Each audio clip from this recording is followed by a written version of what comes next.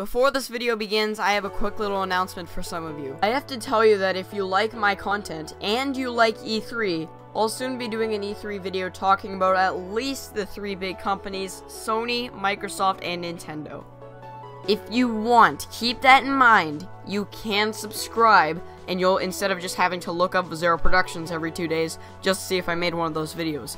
Again, not mandatory whatsoever, totally your choice. Enjoy the video.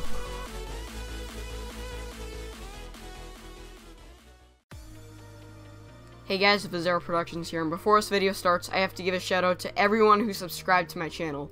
I am currently at 73 subscribers, and I got 7 subscribers altogether yesterday. Now, for big YouTubers, that's gonna sound like horrible numbers, but for a small channel like mine, those are fantastic numbers. 7 subscribers in one day, and that is, thank you.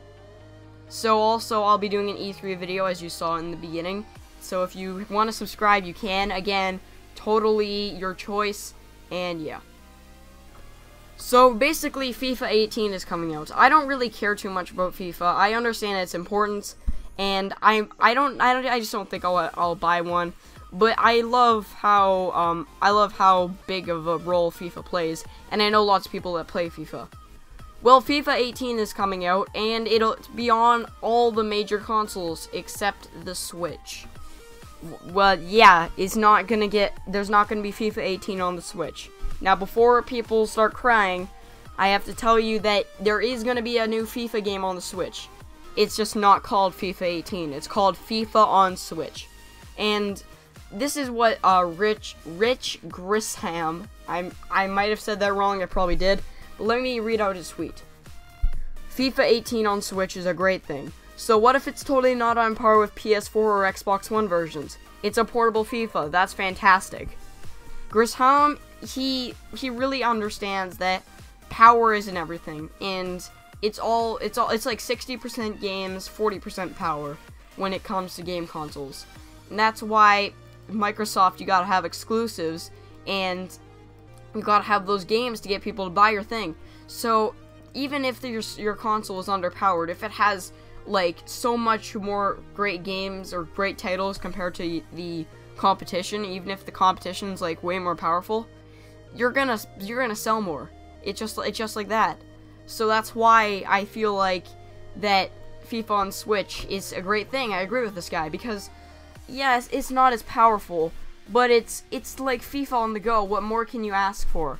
It's exactly like, I understand that people are gonna be disappointed that they're not getting FIFA 18, but still, this game, like, you have to understand that FIFA on Nintendo Switch is still FIFA. It's not like a whole different it's not like EA Sports is not making this, they are. And just a little side note to mention, FIFA 18 will be running the Frostbite engine, and FIFA on Switch will have a different version. So basically, it will not have the Frostbite. It will not have the Frostbite engine, and it will also not have Journey mode. So it's literally just FIFA on the Nintendo Switch. But still, I think that this is a very good thing that needs to happen, and I'm glad that we're finally going to see more of these games on the Switch.